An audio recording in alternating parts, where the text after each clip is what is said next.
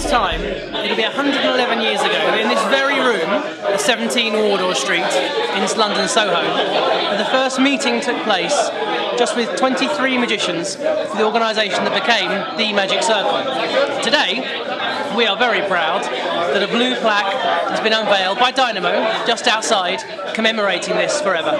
It's amazing to be here today because this is something that the council and lots of members of the Magic Circle have wanted to happen for many years, and finally it has. And this place, which is the origins, the birthplace of the Magic Circle, is finally being commemorated, and I think that's fantastic.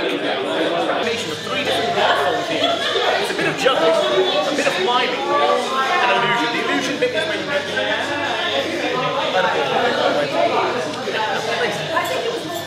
Ladies and gentlemen, please pray silence for the President of the British Plaque Trust, Mr. Pinoli.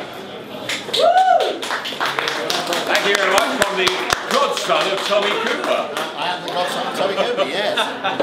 He never told me anything. He's not as tall, clearly. It's an amazing piece of history. I love history. The history of Soho, did something on it last year. But to think back in the middle of Edward VII's time, 1905, people getting here together. As I was saying earlier, alluding to the Victorian attitudes towards magic. They loved magic, they loved illusions, and of course they held a million seances, as we know. So naturally, I think, you know, magicians came here, got together, but wonderful that the building, the architecture is still here, and we're able to celebrate in this way. Fantastic that Dynamo has been able to come along to unveil it. Some good crowds. We were told not to get too much into the publicity in case the crowds became unmanageable, but luckily they were okay.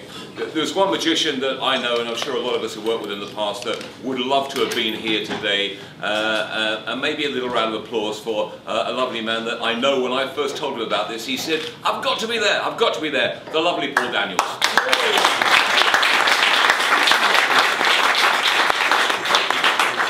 I did talk to him briefly about what he could possibly do with the plaque. Could he make it disappear, reappear, disappear again?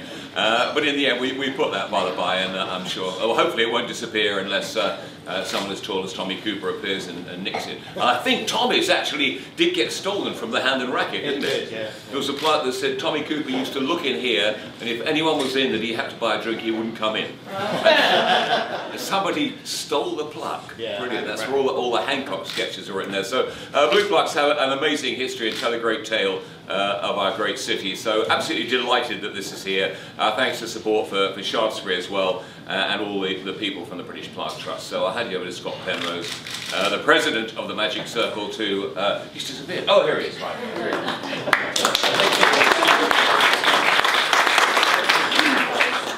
Thank you, Mike. It's a pleasure to be standing here as the President of the Magic Circle, the 13th President in our history, and it's wonderful that we're all here where our organisation was formed. And it was in the summer of 1905 when notice went out to the magic community that there was a discussion that was to be held to form an organisation to forward the art of magic and to protect secrets, and they met here in this very building.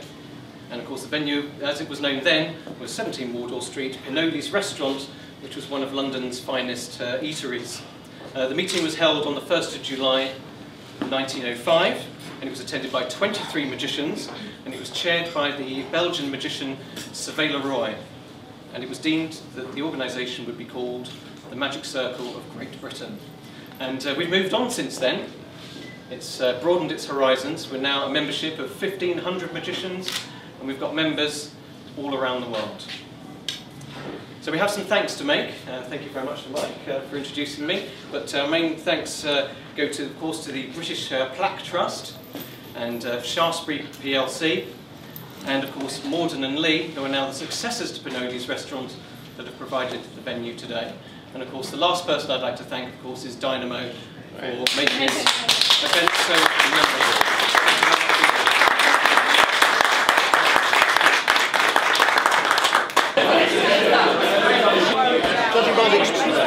Judging by the expression on your face, you don't know. No, I never have. I don't know if he's filming. I don't know if he's filming. Yeah. Anyways.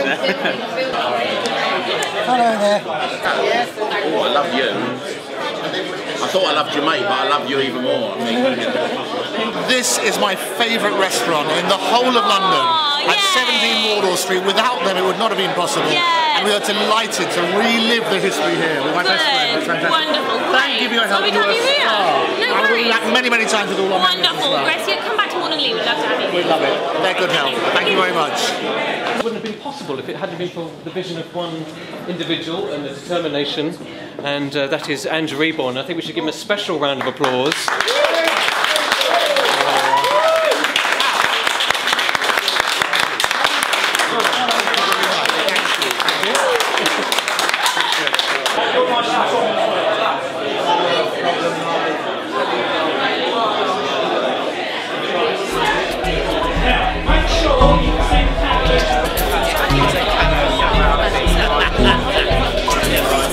Thank you.